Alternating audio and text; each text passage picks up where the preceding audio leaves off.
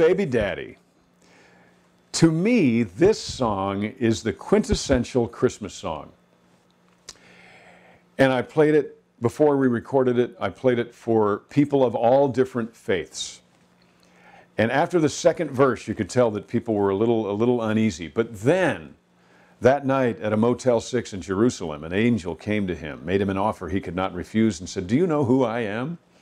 You the baby daddy?" From that point on, it's an affirmation of who the baby daddy is.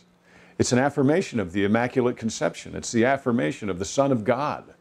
And it's fantastic. But the folks that pitched it said, "We know you now, John, and we think you are the only person anywhere who would have the nerve to cut this song." And I couldn't wait. Now Dick Clark did the countdown from downtown Galilee. It was 5, 4, 3, 2, 1, 0 BC.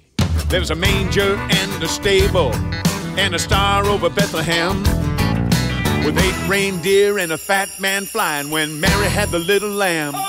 Now you know who, the world knows who, you better know who, yeah, you better know who the baby daddy, who the baby daddy, he the baby daddy, good God. He the baby daddy, son, he the baby daddy, good God. He the baby daddy, ha ha, I know who that baby daddy, he the baby daddy, he the baby